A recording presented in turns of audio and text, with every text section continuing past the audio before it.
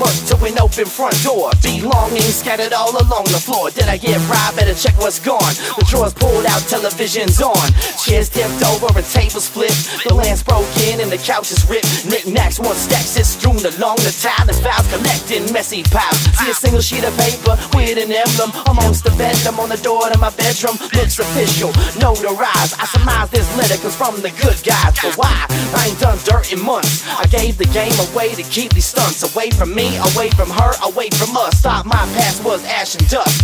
Read it closer, it seems contention isn't with me, not even mentioned. And since my girl's been being sneaky, download new episodes of shows weekly from channels that we don't pay for. So now the FBT came and shut her down. A prison time and jail for some shows seems far-fetched, but that's how it goes.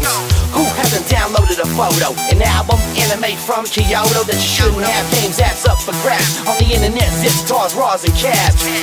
Does it even feel like stealing when you're only 2 clicks away from straight peeling? Anything your heart desires, any format, through these wires and right past your doormat. I must admit it's a bit impersonal to receive or transmit. The human beings behind the screens dehumanize by these new machines.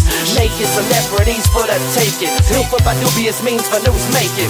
Or an artist, brand new creation, stolen to get no compensation. Where's the line drawn? Bad intentions when you share those files on high-speed connections. When you target innocent users by stealing files off their home computers. What about cracking corporations or infiltrating uplink nations? Don't have to argue what's legal, but not all crimes created equal. Scattered on the floor, papers, discs and drawers. All of things. Notes up on the door, government at war. Pulling the strings. A brave new world where every action shared amongst those control what's happening.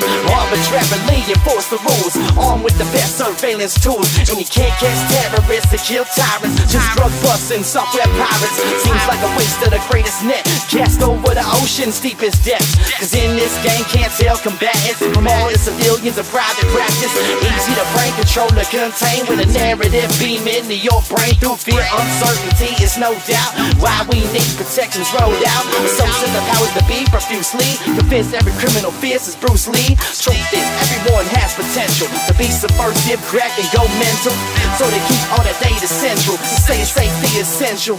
Some see this hypocrisy and do nothing. Slap the fist, move wrists and click buttons. Get behind the cause and change the laws, but don't have all the brains to half the balls. Some soldiers who sit behind the walls of prison risk their lives for vision.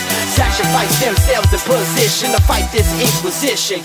But the casualties of guilt and mission are never to be forgiven. And casualties like my girl in contrition, still a welcome addition. Scattered on the floor, papers, discs and drawers. All of the things. Notes up on the door, government at war.